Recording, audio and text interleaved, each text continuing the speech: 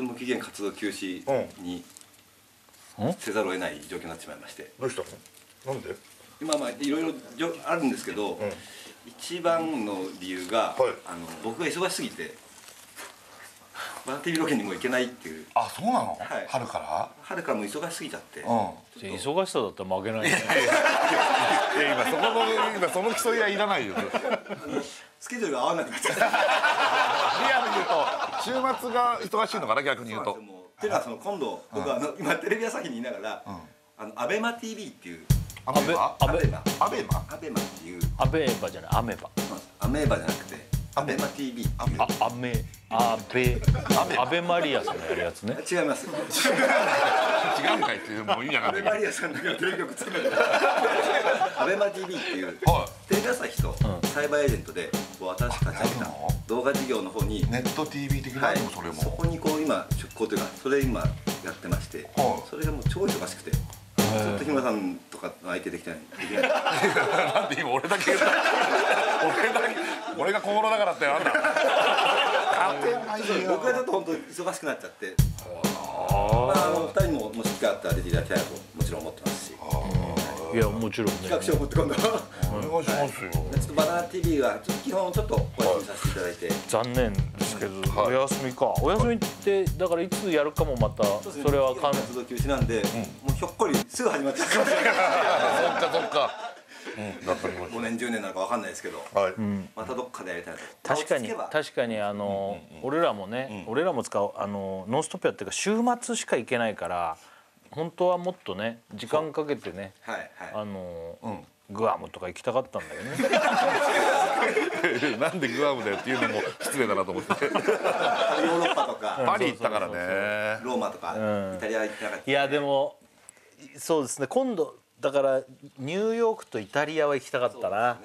本当言うとバナナ TV で。だからまあそれが今度もしやるとしたらね、そういうのでできれば。ロスは行ったしパリも行ったけど、ニューヨークは確かに活動再開はニューヨークからで絶対そうしよう。絶対そうしよう。スペインも行きたいしさ。スペインも行きたい。バルセロナ行ってみたいし、すぐ始まるかもしれません。それこそちょっと時間かかっちゃうかもしれないですけど。そうですね。私開局で立ち上げないのちょっと今かなりバタバタしてまして。大変な。どうやって見れるんですか、その携帯で無料のアプリ。見たいって言うと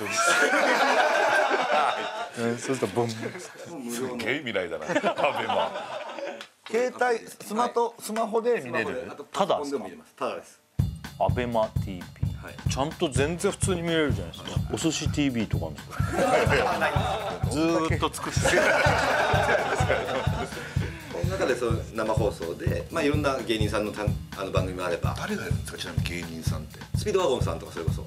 いや週替わりつか日替わりでなんか月曜日25時にスピードワゴンさん。25時。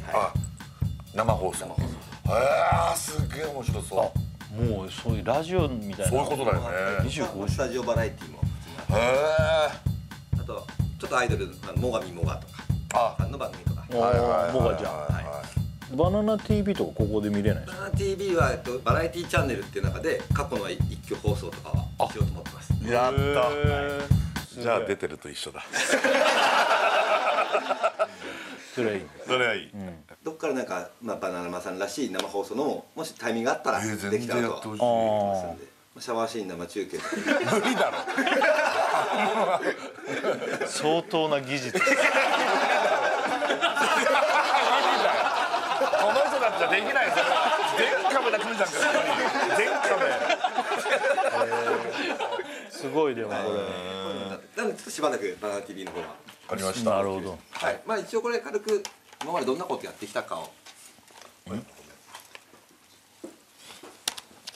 単な資料なんですけど。何回やりましたっけね。行ったところ100万円クイズやる。